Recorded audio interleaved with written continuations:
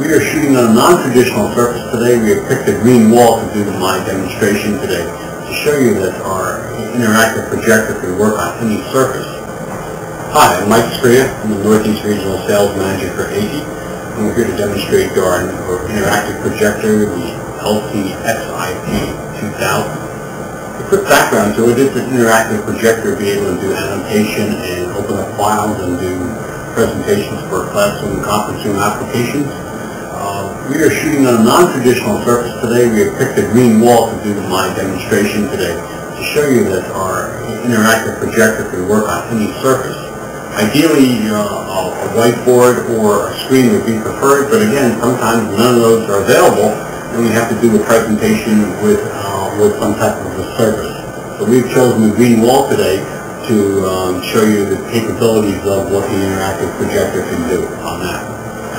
We have now an image size, and we have our information up on our main window of our computer screen. And basically the computer is hooked up to the projector via HD15 connector along with the USB port. So both projector and computer are one in this presentation.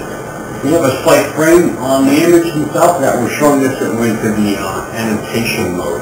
And what I have in my hand is a wand. And we also have a pen that comes with the product to do annotation information, whether it be via the wand from a step back position, or I'll show you in a few minutes to be able to write on the surface with a pen type, just like you would on any type of a marker or a pen on any type of a surface situation. Basically, I take my wand and I go to annotation mode, which is the pen on self pen on the wall. Click on that, and it creates this frame which I mentioned before. We now have the ability to do right on the surface. Basically, at this point, I am doing a solid color, be able to color out something on that. But if I want to do a transparency, where it would be hot to put a color over another color, I can simply click on this icon and call all the colors spectrum, and click on transparency mode, click back, and now I'm in the transparency mode. The color red, I'll be able to now do a highlight scenario with regards to highlighting the bio, which I just colored in half of it, and now I'm highlighting the other side. So I have the ability to do solid color, the fill-in, or literally crayon type if you would, and then a transparency situation on that. I could literally stand back from the surface and literally do that, or I can physically go to the surface and write on it. As I mentioned before, with the wand and now the pen, I can do exactly the same thing. I can stand back and literally write, or hold it just like a regular pen or a marker and do that, or physically draw on the wall depending upon what I need to do. Both of these pieces come standard with the interactive package from us on that. So, my field of view basically is a semicircle from the projector position to both sides of the screen image that we are utilizing today, in a half semicircle on that. The projector also has what they call a one-to-one lens on it. So if I want a 6-foot image, I literally have to be just 6 feet away. If I want an 8-foot image, that's literally 8 feet away from the projector position if it's portable. The projector also, an interactive piece can be mounted in the ceiling for a permanent installation on that. But again, using a non-traditional surface, we're showing you that we can do a capability with any type of surface that may be available on that. The brightness level you see here is 2000 ANSI Lumens brightness, and SXGA 1024 by 768 from the projector to the screen on that.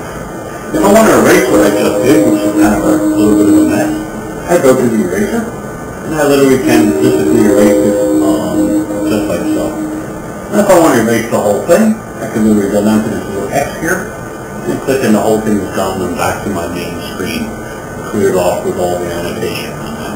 And most people just want to do that particular feature if they have their own PowerPoint presentation. They want to highlight and hold up a screen and highlight a piece of information they want to talk about to their class or in their presentation. That highlight mode does that.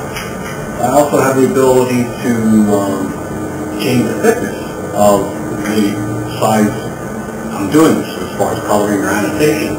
I have that thickness right there. You can see it's highlighted. Let's go down to there. Click on that. And then basically, I have a thin line now that I am now doing an annotation with on that. I have a whole color palette here, all colors plus a custom color palette that I call up so I can create any color I may need with regard to what I want to do in my presentation.